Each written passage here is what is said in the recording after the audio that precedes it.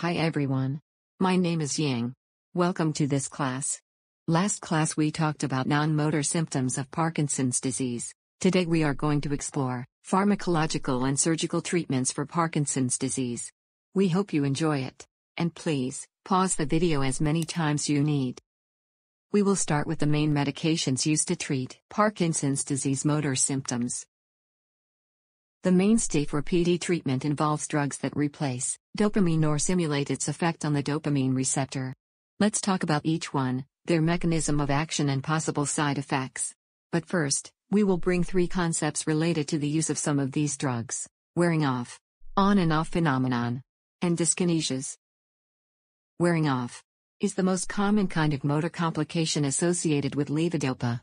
Wearing off is defined as an aggravation of symptoms that occurs during the period immediately before the next medication dose. It includes recurrence of motor and non-motor symptoms such as tremor, bradykinesia, rigidity, anxiety, depression, or fatigue, and have implications in health-related quality of life.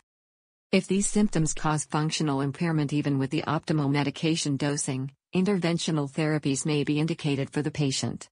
The idea is to keep more continuous levels of dopaminergic stimulation. In advances cases, therapies with deep brain stimulation or carbidopa and levodopa enteral by gastrostomy suspension. On and off phenomenon, they are also known as random fluctuations or effect. In this complication, the patient abruptly goes through periods of complete immobility, off period, to a state of mobility, very often accompanied by dyskinesias, on period. There is apparently no relationship with individual levodopa shots, and off periods tend to predominate along the day. Dyskinesias. Dyskinesias secondary to the treatment of Parkinson's disease can manifest with any type of abnormal movements, such as chorea, athetosis, dystonia, orofacial dyskinesia, myoclonus, and tics. In the patient with this type of movement disorders, diagnosis and treatment of complication, we often observe that not all levodopa are accompanied by involuntary movements. It is characterized by chorea, athetotic movements affecting the extremities, with greater intensity, and the axial region and the face, a little less intensely. It often differs from other choreic pictures by presenting a certain stereotypy, with the movements assuming a certain pattern, such as pronation, supination of the hands and successive movements or movement of lateralization of the feet from one side to the other. Dystonic involuntary movement type may superadd to choreic type, but tend to predominate in the axial region, particularly in the neck. As the name says, dyskinesia occurs in the middle of the drug's useful period of action and may last for a few minutes to an hour or two. In this video we will discuss these and other treatment options for Parkinson's disease. Let's begin. Levodopa.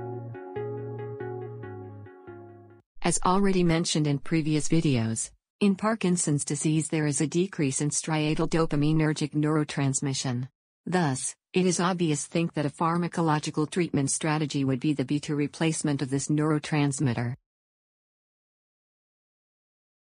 The dopamine molecule does not cross the blood-brain barrier. Therefore, an alternative approach is to use levo-3,4-dihydroxyphenylalanine, also known as levodopa or L-dopa, as dopamine's immediate precursor.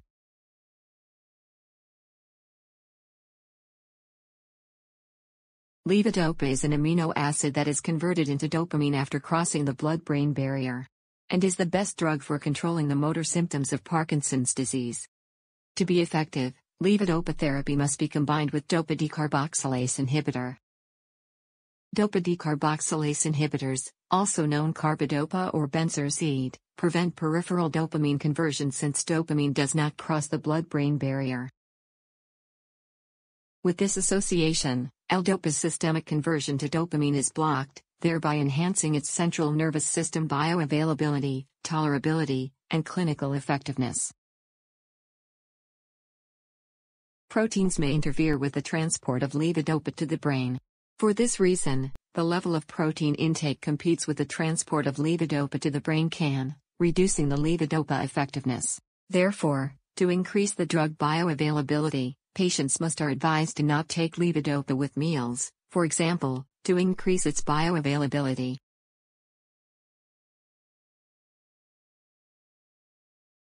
Some side effects of levodopa may occur. If symptoms of nausea induced by levodopa are observed, it is recommended to use domperidone or ondansetron as antiemetic. The use of common antiemetics must be avoided due to their antidopaminergic effects, so they can worsen the symptoms of PD by their antidopaminergic effects. As the disease progresses, the levodopa dosage may be increased to control the motor symptoms with disease progression. Motor complications as wearing off and dyskinesias induced by levodopa may commonly be observed after some years of treatment. In the advanced stages of the disease or with higher doses of levodopa, non-motor side effects such as hallucinations, delusions, and orthostatic hypotension are relatively common side effects. The pharmacological treatment with levodopa may be started as early as possible. However, the medication must be limited to the lowest effective dose always whenever possible. In addition, we need to understand that the pathophysiology of Parkinson's disease involves other neurotransmitter systems than the dopaminergic one. The depletion of other neurotransmitter systems such as monoamines contributes to the changes in brain functioning and to motor and non-motor manifestations of the disease. Dopamine agonists.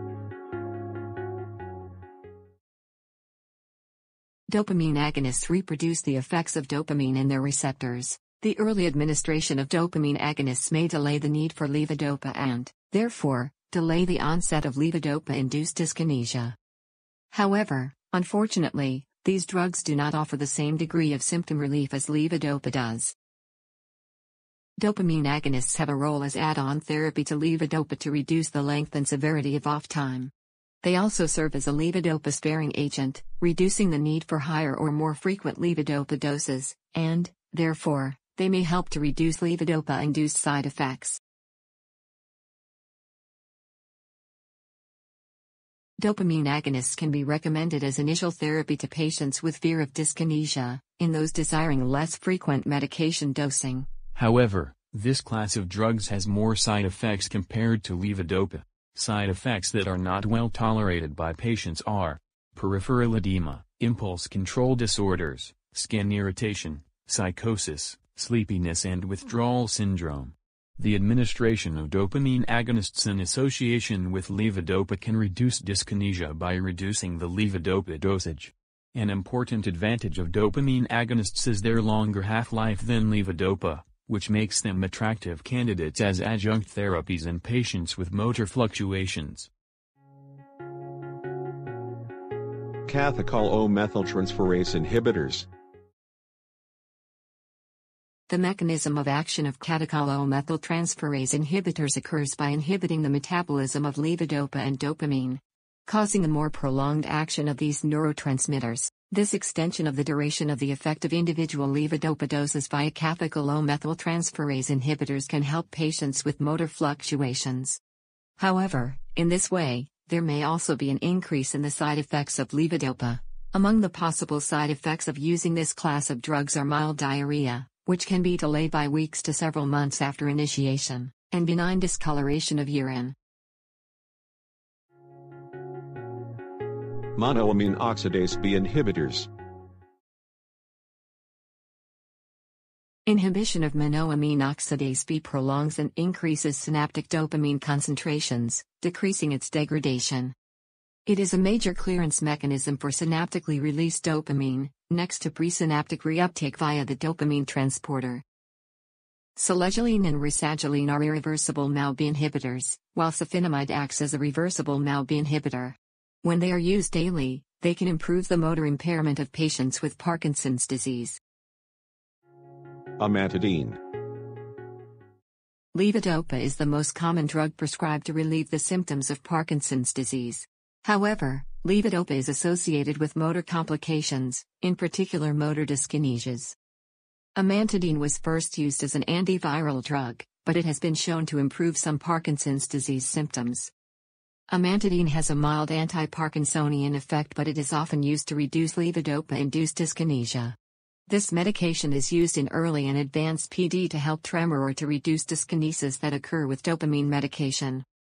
Amantadine has many severe side effects and its anti-Parkinsonian effect are very mild. That is the reason why amantadine has been used mainly as a combination treatment for dyskinesia control. Anticholinergic medication. Trihexyphenol is an anticholinergic medication frequently used to treat Parkinson's disease tremors.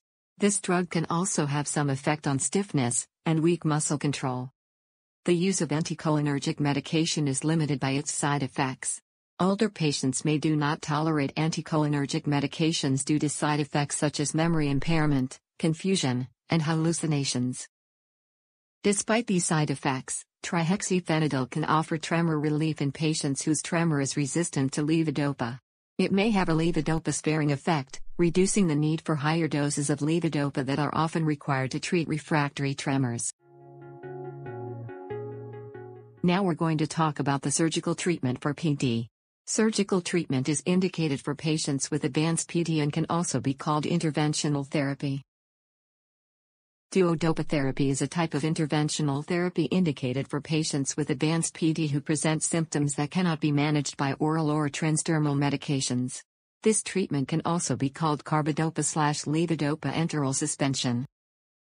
The duration of action of oral levodopa becomes shorter as Parkinson's disease progresses, and this problem requires an alternative treatment. Duodopa therapy involves a surgically implanted jejunostomy connected to a pump that infuses medication directly into the proximal jejunum where levodopa absorption is maximal. Patients receive a morning bolus dose of medication followed by a continuous maintenance dose. During the day, patients have the ability to self-administer extra doses to deal with off periods. The pump is disconnected at the end of the waking day. Studies have shown a reduction in daily off time by nearly 2 hours when duodopa is compared with standard levodopa oral formulation. A reduction in dyskinesia frequency can also be observed. Side effects of this medication include surgical and device complications such as abdominal pain, infection, tube occlusion and dislocation, buried bumper syndrome, Bessor's, leakage, and polyneuropathy. A significant benefit can be achieved in some selected patients. Usually, those with a dedicated caregiver to assist with device maintenance and those who are reluctant to pursue or are poor candidates for deep brain stimulation can benefit from duodopa. We are going to explore a different type of surgical treatment now, called deep brain stimulation. Deep brain stimulation, or DBS, was first approved in 1997 to treat PD tremors.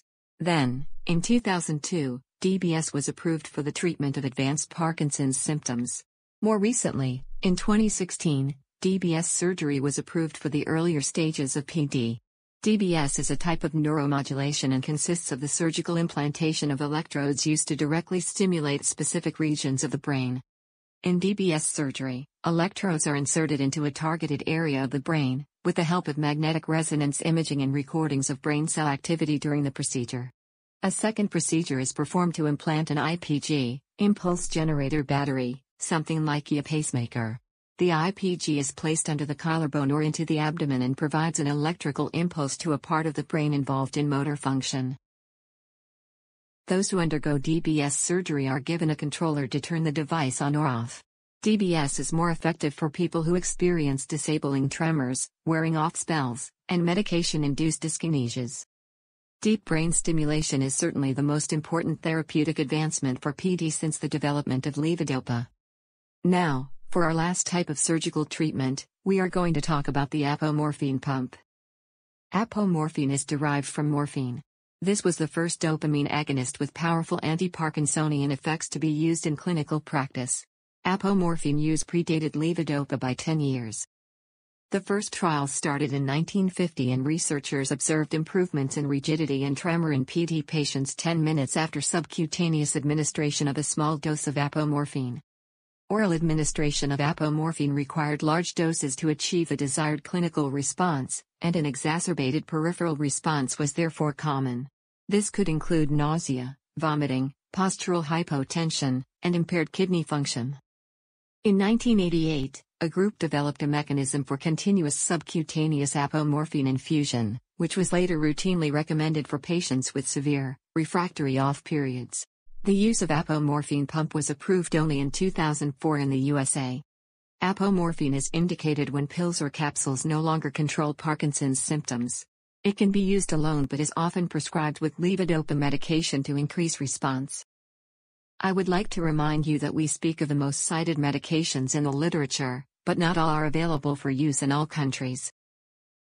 In summary, in this class, we discussed the mainstay for Parkinson's disease treatment involves drugs that replace dopamine or simulate its effect on the dopamine receptors. Levodopa is the best drug for controlling the motor symptoms of PD, especially when combined with dopa decarboxylase inhibitor. Surgical treatment is usually indicated for patients with advanced PD. Surgical treatment can also be called interventional therapy. Deep brain stimulation, DBS, is certainly the most important therapeutic advancement since the development of levodopa. And carbidopa-levodopa enteral suspension and apomorphine pump can also be indicated for patients with advanced PD who present symptoms that cannot be managed by oral or transdermal medications.